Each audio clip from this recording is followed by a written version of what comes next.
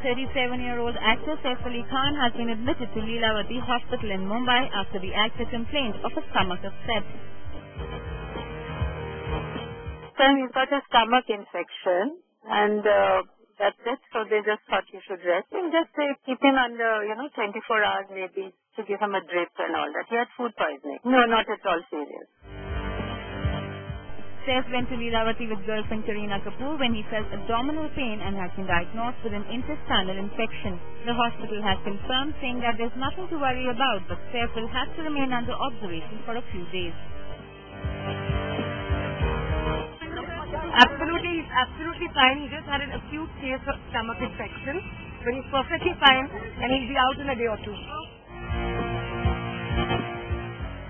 Saif was last admitted to Leelavati in 2007 with severe chest pain when he was also advised to quit smoking.